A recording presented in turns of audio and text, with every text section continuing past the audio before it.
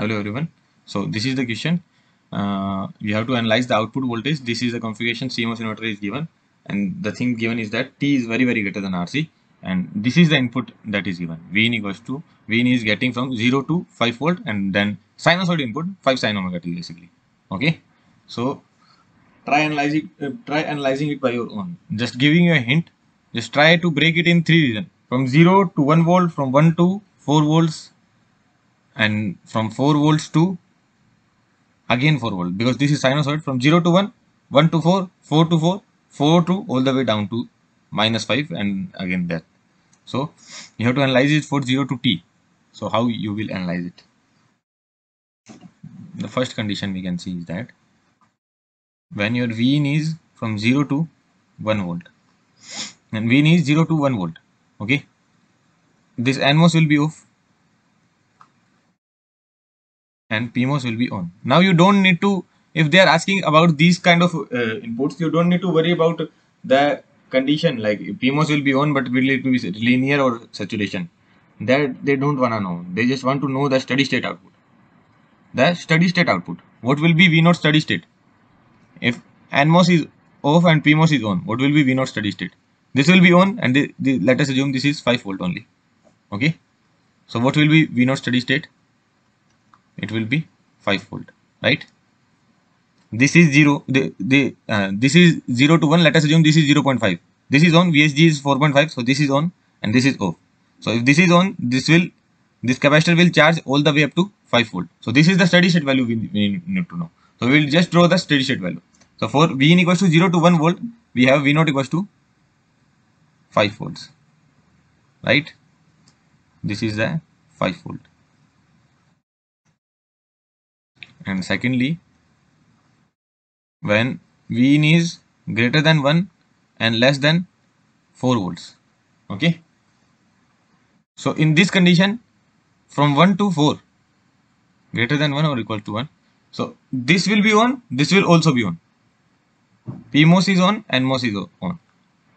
PMOS is on and NMOS is on. Now if Vin increases, that means if Vin increases, we can do one thing. This we can call IDP, and this we can call IDN,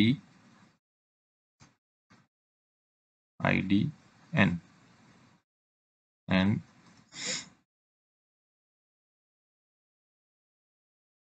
this we can call IDC. Okay. So if Vin increases, IDN increases,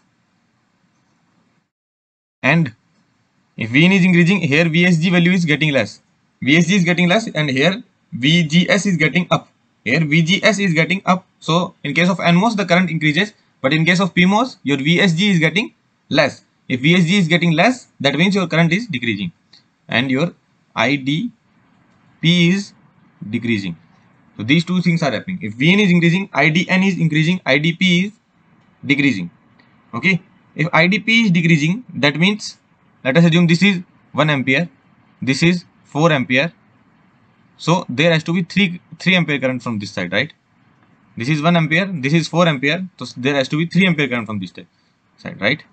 So that's why we have made the direction of IDC like this. So that means your IDC increases, right? That means capacitor starts discharging. So initially it was charged to 5 volt. Now till what value it can discharge? It was charged to 5 volt, right? This was charged to 5 volt. So till what value it can discharge? 0 volt, because this is the CMOS inverter and this is the correct CMOS inverter. And you can also see this is the drain terminal. Okay. So the condition for MOSFET to be on and off doesn't depend on the drain terminal, right? The condition for NMOS or PMOS to be on or off, it doesn't depend on the drain terminal until your VSD or VDS is greater than 0. So if it goes to 0 volt, your VSD would be greater than 0 and your VDS would also be greater than 0 until it goes to 0 volt, right? So from 5 volt to it completely discharges to 0 volt. So that's how it starts, goes down and completely discharges to 0 volt.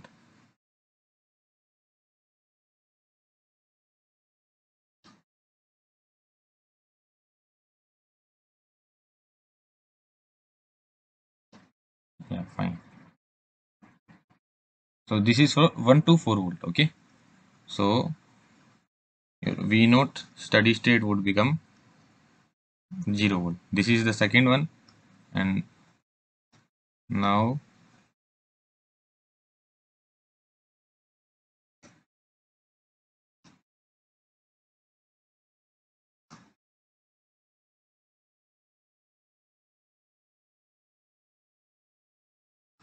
here we will see V in greater than 4 volt and less than 5 volt. Okay, from 4 to 5, what will happen? If it is 4.1, this will be off, your PMOS would be off, and your NMOS would be on. Okay, now if this is on, but what is the value of V naught? V naught is already 0 volt. So what will happen? It will remain at 0 volt only, right? This is off and this is on. There is no supply here. In case of NMOS, there is no supply. This 0 volt will remain at 0 volt only. This is the condition, na? This is the condition. Upper one is off. So if this is at 0 volt, this will remain at 0 volt only, right? So this will remain at 0 volt.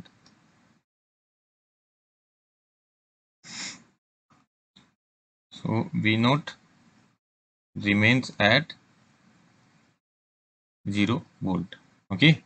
So this is the condition. And fourth one is if V in is negative. If V in is negative from 4 to 5 volt, that means we have analyzed for this span, right? We have analyzed for this complete half cycle. If V in is negative, then your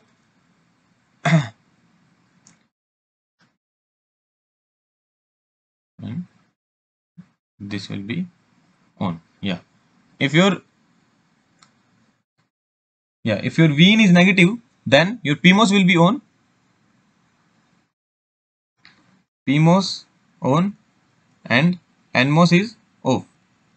That means your V naught steady state would be 5 volts, right? If this is on and this is off, so your V naught steady state would be 5 volt. Okay.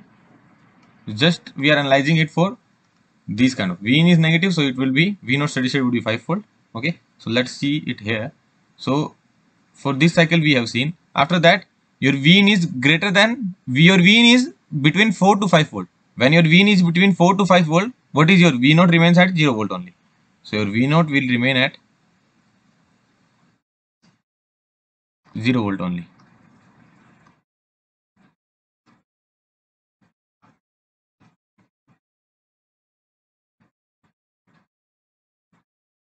Okay.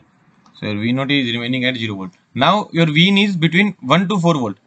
If your V in is between 1 to 4 volt, what happens is that the capacitor starts discharging. Now we are getting from 4 to 1 we are going, right?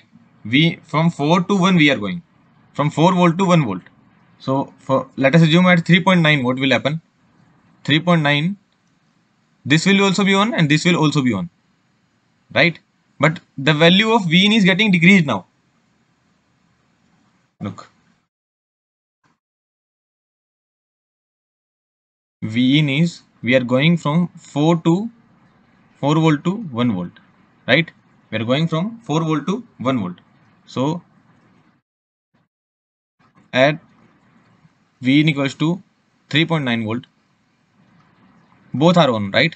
PMOS is on and NMOS is also on. Okay. If V in is decreasing, V in is decreasing, if V in is decreasing, then this current in NMOS is decreasing and the current in PMOS is increasing, because if V in is decreasing, then your VSG is increasing. So current in PMOS is increasing and in your NMOS is decreasing. So let us assume this is 4 ampere, this is 1 ampere. So 3 ampere has to go down in this direction, right? Right? So capacitor charges. If your Vin is decreasing, that means your IDN is decreasing and your IDP is increasing. That means your capacitor charges. So it's charges and charges up to what volt? 5 volt, right? So from we are coming, this is the fifth condition, from 4 to 1 volt the capacitor charges and it will charge up to 5 volt. So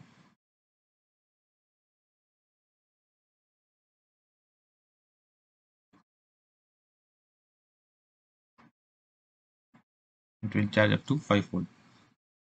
One more thing we can do here is that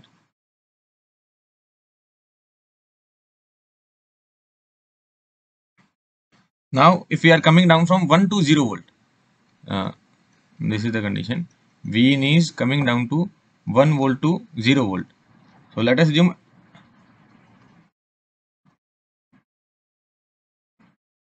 0 volt. So let us assume at 0.9, at 0.9 volt, what will happen? This PMOS is on and this is off. Okay, so if this is on, then your V0 steady state would be 5 volt only.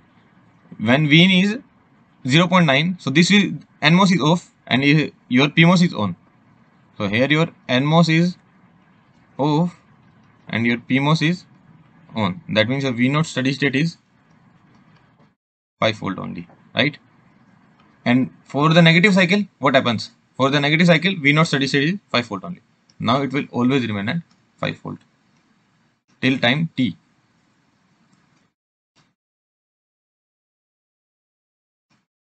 This is the time t. So till time t, it will remain at 5 volt only, right? Did you understand it? Let us call this time t1, t2. These are the time span. So I hope you can see the curve now. Okay. So this is not that complex problem, but just we need to see from 0 to 1 volt we are going, PMOS is on, NMOS is off. So it will remain at 5 volt. From 1 to 4 volt we are coming, from 1 to 4 volt we are going. So both of the transistor are on, PMOS is on, NMOS is on. But you need to see the current. If V increases, your IDN is increasing. That means your capacitor is getting discharged. So it will discharge from 5 to 0 volt only. Okay. Now the third condition is that when we are going for 4 volt to 5 volt, if we are going from 4 to 5, your PMOS is on and PMOS is off and NMOS is on. If NMOS is on, there is no supply, so it will remain at 0 volt only. Now we are uh, from 4 to 5, then we are coming from 4 to 5 and then from 5 to 4, right? We are coming down from 5 to 4, then it will remain same only because the PMOS is off and NMOS is on. Now we are coming down from 4 volt to 1 volt. Okay, from 4 volt to 1 volt we are coming down. So at, let us assume at Vin equals to 3.9, what happens? PMOS is on and NMOS is on. So if Vin is decreasing, then your IDN is decreasing, IDP is increasing. Then your capacitor is charging, then it charges from 0 to 5 volt. Then after 1 volt, what is happening? From 1 to 0 volt, both of the NMOS is off and PMOS is on. That means your capacitor charges. So steady state value is 5 volt. So it will remain at 5 volt, and in negative cycle we have already seen your V0 remains at 5 volt only. So this is how it goes. Okay, and this thing that I have written here should not come here. It should come in last, right?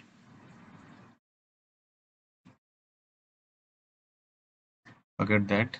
We will write down here only. What we will write down. This will be the 6th point. If Vin is negative, that means your PMOS is on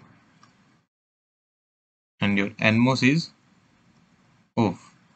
Then V0 steady state would be 5 volt only. Okay, so this will be 5th and this will be 4th.